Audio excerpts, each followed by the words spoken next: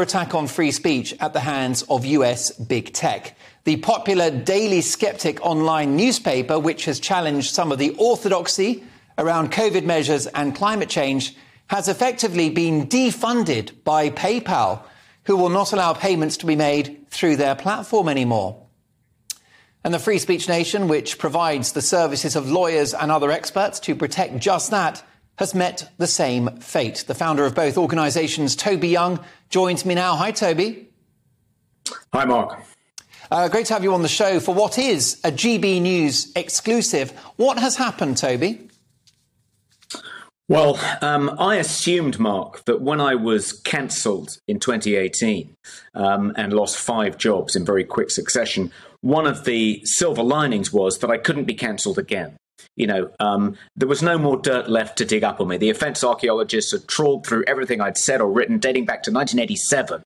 And, you know, the well was dry. I thought from now on, I'm bulletproof. But not so. That turned out to be naive. Last week, I got an email from PayPal telling me that my personal PayPal account was being shut down because I had supposedly violated the company's acceptable use policy. And I thought, well, that's annoying because there's £600 in my account. I now won't be able to get it out. I won't be able to use it to make payments to my kids and so forth. But it's not the end of the world. And then a few minutes later, I got another email, also from PayPal, saying that they had shut down the account attached to the Daily Skeptic. So any of the people making regular donations to the Daily Skeptic using PayPal as their processor would no longer be able to donate. That's about a quarter of our donors. And then I got another email a few minutes later saying that PayPal had shut down the Free Speech Union's account. And about a third of our members, we have 9,500 members, about a third of our members are paying their recurring membership dues using PayPal to process those payments, have been for 2.5 years. You know, we've been paying PayPal a commission of 1.5% to do that, to perform that service for us.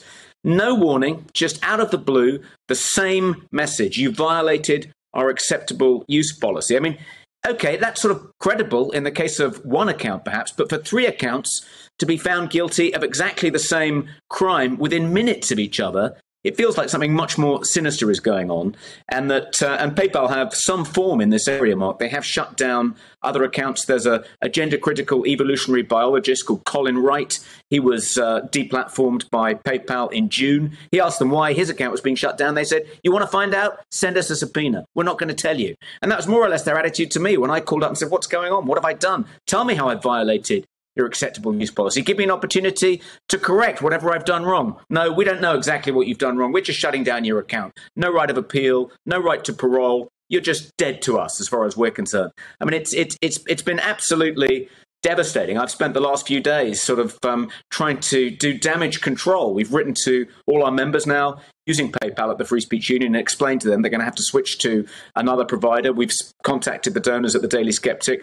But yeah, this isn't uncommon, Mark. This is the new battlefront in the ongoing war against free speech. Financial services being withdrawn from people, not because they've said or done anything unlawful, but because they've said something a little bit unorthodox. They've criticised the lockdown policy. They've raised questions about net zero. That's now verboten as far as these companies are concerned. And the way people are being cancelled now is that they're withdrawing financial services, making it difficult for these businesses like the Daily Skeptic and the Free Speech Union to operate. It's absolutely outrageous. Yes, this has echoes of GoFundMe, another US tech giant who suspended the campaign of an individual who was raising money for Canadian truckers who were protesting against COVID vaccine mandates. That's right. Justin Trudeau, at his instigation, the bank accounts of people participating in the Freedom Convoy in Canada were frozen. That's how that protest was crushed by the Trudeau government. It's the kind of behavior you'd expect in the communist-run state of China, where people, because people are constantly being demonetized, having their bank accounts frozen, financial services withdrawn because they haven't towed the Communist Party line. We sort of expect that in communist China, but that is now spreading across the West. I never thought that I'd be the victim of it. Last week, I was. I read every newspaper every day because of my job, and I read the Daily Skeptic online, and it strikes me that you and your team are very thorough about accuracy. And if you quote statistics around COVID, for example, you normally cite official government data or peer-reviewed science. That's right. I mean, it's not a conspiracy theory website. We bend over backwards not to publish any misinformation or disinformation. But as you know, Mark, if you say something that's slightly heretical, slightly seditious, if it challenges progressive orthodoxy, it's often described as a conspiracy theory or misinformation or disinformation, because those have become euphemisms for an opinion I disagree with. But yeah, you're right. We always cite sources. We link to all the papers we refer to. Whenever someone does fact check one of our pieces, we publish that fact check at the bottom of the piece and we reply to it. So, we're being treated as though we were Alex Jones. I mean, PayPal have just, I think, redrawn the Overton window. And there's certain issues now you're not allowed to express skeptical opinions about. And if what they've done to the Free Speech Union is anything to go by, you're not allowed to defend people expressing those unorthodox opinions either.